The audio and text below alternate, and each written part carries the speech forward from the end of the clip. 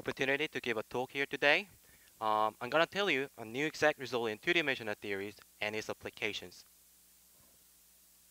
For the last couple of years, we've seen a number of remarkable success in studying strong dynamics in the supersymmetric theories in 4 dimensions and 3 dimensions using some new exact results such as sphere partition functions and superconformal index.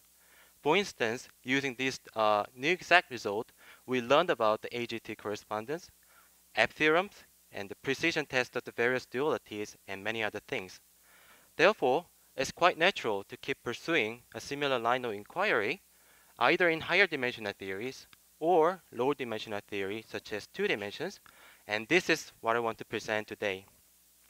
In particular, using this new exact result, I will attack some basic problems which still remain a challenge in the 2-dimensional theories in relation to the dynamics of string proving the Calabi-Yau manifold.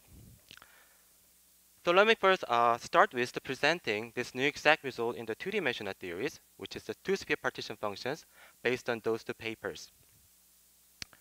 First, the supersymmetry algebra on the 2-sphere is given by SU2/1, which is a subalgebra of this n equal 2, superconformal algebra. It contains SU2 and U1 as a bosonic subalgebra, where the SU2 is the rotational symmetry of the 2 spheres, and U1 is nothing but the vector U1R symmetries. However, the axial U1R symmetry is now explicitly broken on the 2 spheres, unless the given theory preserves the conformal symmetry at the beginnings. And this SU2/1 supersymmetry can be parameterized by those 2 Killing spinors, epsilon and epsilon bar, satisfying those 2 Killing spinor equations. So once we identify the supersymmetry algebra on the 2 spheres, then we need to find this SU2/1 representations on the supermultiplet, and then we need to construct the supersymmetric Lagrangians on these 2 spheres. In general, when we try to couple the given quantum field theory to a curved background, such as 2-sphere in our case, there are some ambiguities in adding some correction terms which are suppressed by the inverse of the radius of the 2 spheres, in this case which I denote by L. However, by demanding the theory to preserve this SU2/1 supersymmetries, one can systematically determine such a correction terms by using either offset supergravity formalisms developed by Festuccia and Seiberg, or just simple but tedious iterative method. In either way, at the end, one can show that there are 1 over L corrections in the supersymmetric transformation rules, and up to 1 over L squared corrections in the supersymmetric Lagrangians on the 2 spheres. For instance, you can see such a correction terms in the following expression of the kinetic Lagrangians for the vector multiplet on the 2 spheres. Furthermore, one can also introduce the supersymmetric interactions on these 2 spheres. The first, we can introduce the superpotential terms, which is given by this expression on the 2 spheres, only when the U1R charge of the superpotential is given by 2. This is because the supersymmetry algebra on the 2 sphere should contain a conserved U1R charge. We can also introduce the twisted superpotential term, which is given by this expression on the 2 spheres, and you can see there is a 1 over L correction in these expressions. So these are the supersymmetric theories on the 2 spheres, and I'm going to evaluate the path integral of these theories using the localization technique. So let me first briefly review what the localization technique is. So let me consider the following path integral, where S is the action of the theory what we'd like to understand, which is invariant under the supersymmetric transformations. And the supercharge satisfies these relations where J is a certain bosonic symmetry of the given systems. If the term V that appears in these expressions is invariant under these bosonic symmetries, one can show that this partition function is actually independent of this parameter t, which implies that the partition function at t equal to 0 is the same as the partition function at t equal to infinities. And this is very nice because on the left-hand side, we have a theory what we'd like to understand. It's fully quantum. It's very difficult to evaluate the path integral in general. But on the right-hand side, we have a different theory whose dynamics is now governed by these deformed actions rather than the original actions. And in the limit where t goes to infinities, this deformed theory is in the semi-classical regime. Therefore, one can easily evaluate the path integral by Gaussian integral.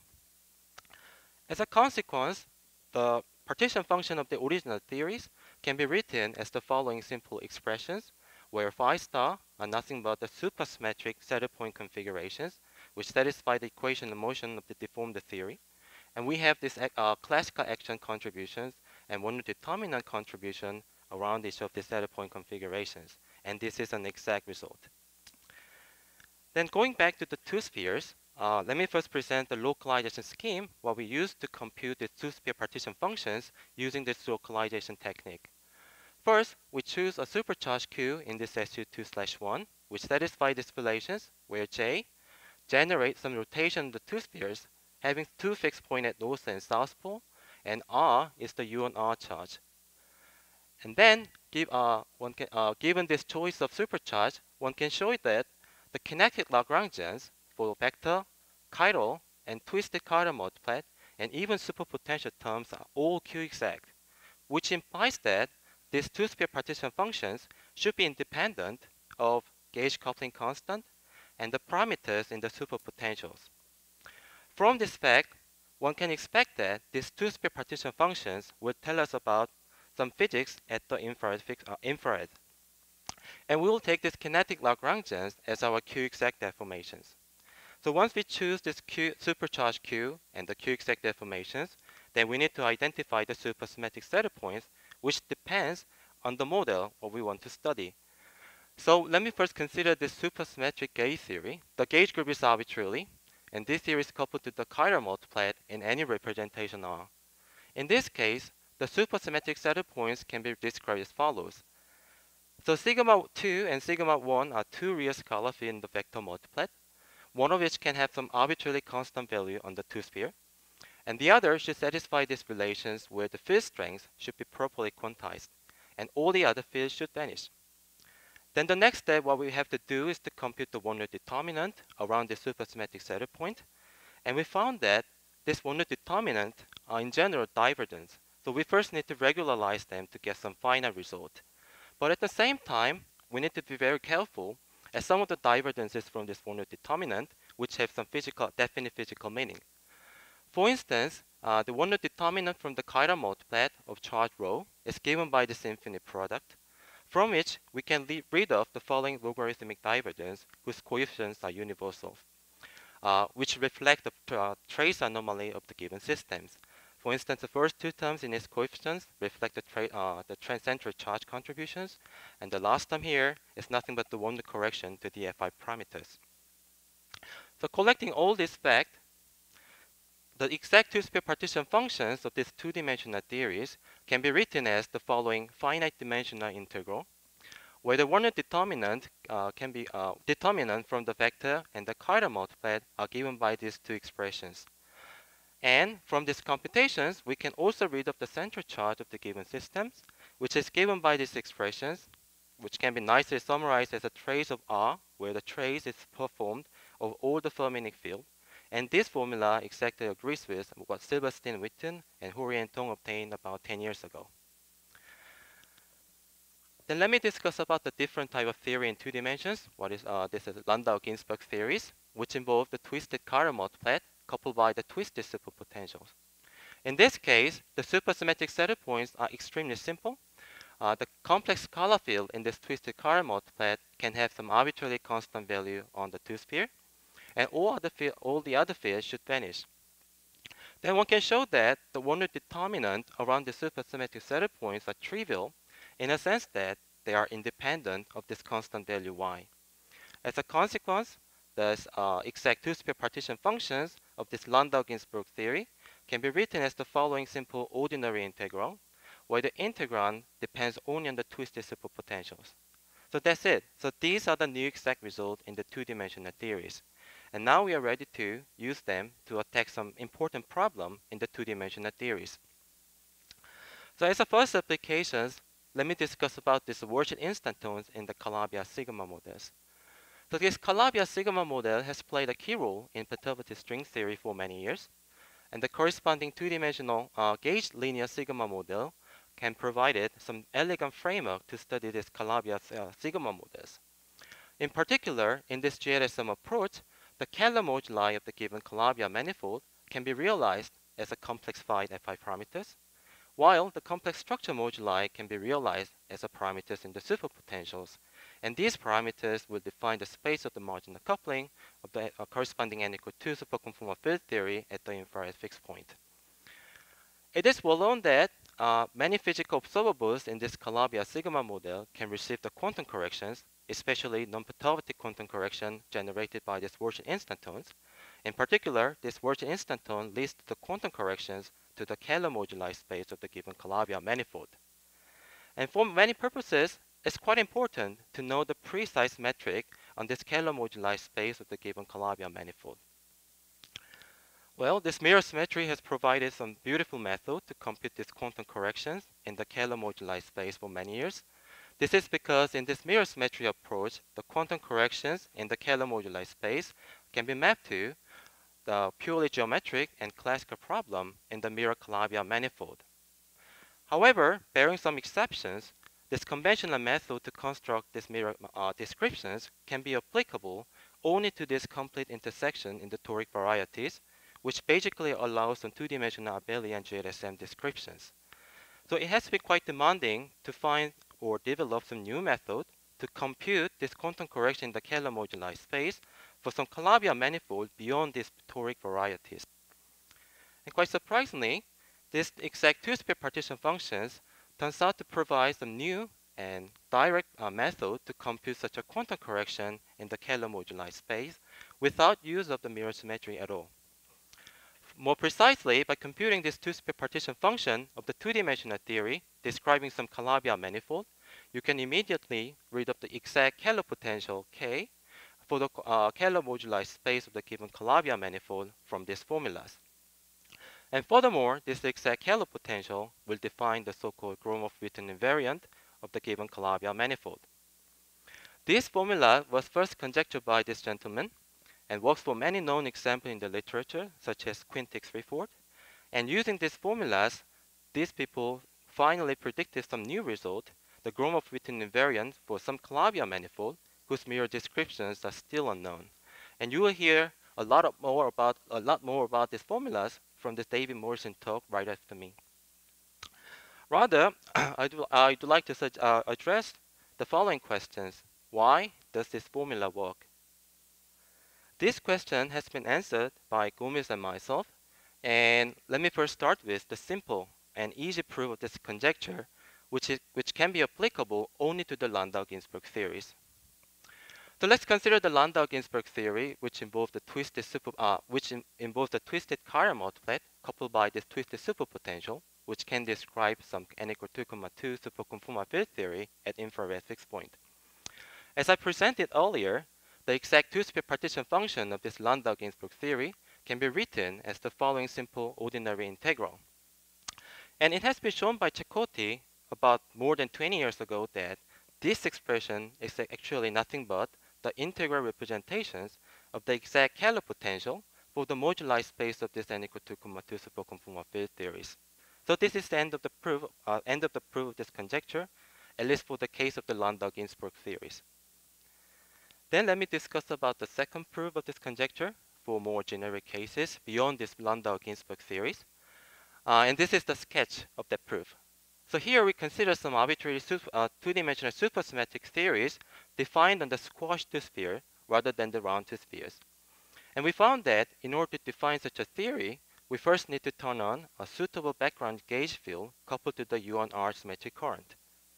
Then, using the localization technique, one can still compute the exact squashed two-sphere partition functions. And we found that it is actually independent of the squashing parameter B. It implies that we can deform the round two spheres into the following infinitely long cylinders with two caps at both ends without changing the final result. And in this infinite squashing limit, one can argue that the path integral of the given theory defined on this space can be identified as a certain inner product between the very special canonical ground state of the given theory, and due to this background gauge field, this ground state is in the Raman sector. And it has been shown by Cecotti and Fafa a while ago that this particular inner product is nothing but e to the minus k, where k is the exact Kähler potential for the Kähler moduli space of the given Calabi manifold. So let me discuss the second applications of this exact formula. As I presented earlier, this mirror symmetry has played a key role in studying or computing this Virgin instanton correction in the Kähler moduli space. So it's quite important to see if we can learn something new about this mirror symmetry from these two-sphere partition functions.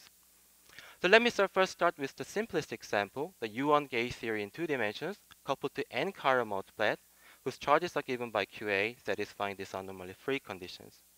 This simple 2-dimensional gauge theory describes some non-compact toric-Calabi manifold. In this case, thanks to Hori and Vafa, one can easily construct the mirror descriptions in terms of the Landau-Ginzburg theory, which involves n-twisted chiral multiplet, satisfying this periodicity coupled by this following twisted superpotentials. Then, using this exact formula, one can compute the two-sphere partition functions for those two theories, which are given by these two expressions. And using the simple Bessel function identities, one can show that these two expressions are the same. So this is another verification of Hori-Vafa method from this two-sphere partition function framework. Then let me introduce a certain superpotential W in this same two-dimensional gauge theories, which can describe the compact Calabi manifold, more precisely complete intersection in the toric varieties. In this case, however, according to this Hori-Vafa recipe, this mirror Landau-Ginzburg theory seems to be unaffected by the superpotential in the GLSM. In particular, the expression of the twisted superpotential in this mirror Landau-Ginzburg theory is not modified at all, even after you introduce the superpotential in the GLSM. However, we believe that there must be some difference between the Landau-Ginzburg theory, dual to mirror to the GLSM with and without the superpotential. And indeed, there are some subtleties in choosing a good variable to describe the mirror Landau-Ginzburg theories. And in order to resolve the subtleties, people have to carefully look at, for instance, the period of the target space geometries, meaning we need some extra ingredient. However, as you will see in a second, these two-sphere partition functions can resolve the subtleties quite automatically without any extra ingredient. First, due to the condition that the superpotential should carry U1R charge 2, the sum of the chiral multiplet should carry some non-zero U1R charge, which I denote by QA. Then, using these exact formulas, one can compute the two-sphere partition function of this GLSM with superpotential, which is given by these expressions. And you can see this non-zero U1R charge dependence in these expressions. And then again, using this Bessel function identities, we can rewrite that expressions into the following form, which is almost the same as what we obtained for the previous example without superpotential, except these extra factors in the measures. And these extra factors in the measures will tell us what is the good variable to describe the mirror Landau-Ginzburg theory, which is given by these relations. And this Landau-Ginzburg variable chosen by this two-sphere exactly agrees with the prescription known in the literatures. So this is very nice, but we wanted to do something new. And we found that this conventional method to construct the mirror descriptions cannot extend to the non-abelian GLSM, which can describe the Calabi manifold beyond these toric varieties. For instance, let's consider the simplest example, the UN gauge theory in 2 dimensions coupled to the chiral multiplet in any representation R, which can describe the complete intersection in the Grassmannian manifold rather than the toric varieties.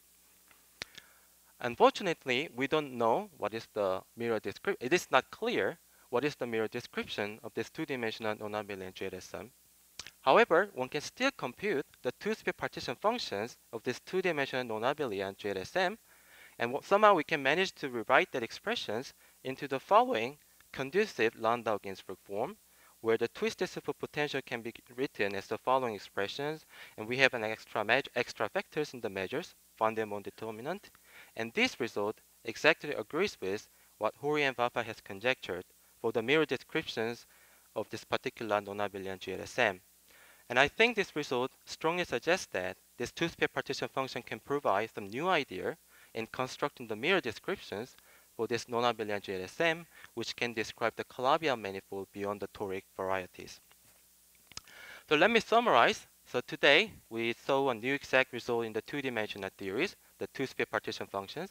And using that, we studied the quantum correction in the Kähler moduli space and the mirror symmetries for the Calabi-Yau manifold beyond the toric varieties.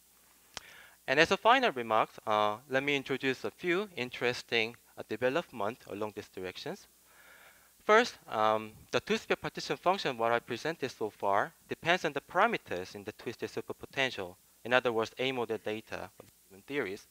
However, by choosing a different SU2/1 inside this n equal 2,2 superconformal algebra, which contains this axial U1R symmetry rather than this vector U1R symmetries, one can obtain a different two-sphere partition functions, which now depends on the parameters in the superpotential, meaning the B-model data. Second, another important observable in the two-dimensional theory is the superconformal index or elliptic genus. Of course, for the Landau-Ginzburg theory, it's done by Witten long ago, but for the case of the GLSM, it's done very recently, just months ago, by these two groups. Finally, using this localization technique, one can also compute the exact hemisphere partition function of the two-dimensional theories, which will tell us about the different physics in the Calabi-Yau manifold. But I strongly believe that we just begin these explorations, and there are a lot more that needs to be understood. Thank you very much for your attention.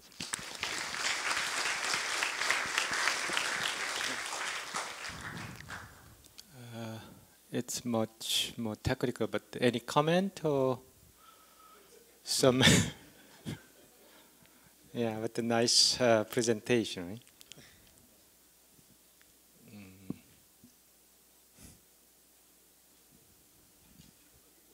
Okay, so everybody understood, and okay.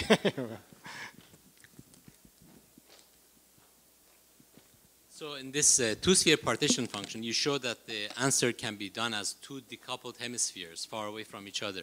Can these ideas be generalized, or have you thought how to generalize them in higher dimensions and do the analog of TT star in higher dimensions? I haven't done it yet, but I'm thinking of that possibility. For instance, maybe there is a way to deform the four spheres in a way to keep the result unchanged.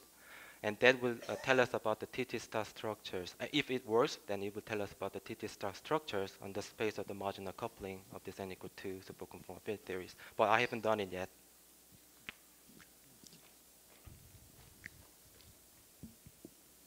Okay, so everybody is understood. Okay, thank you again.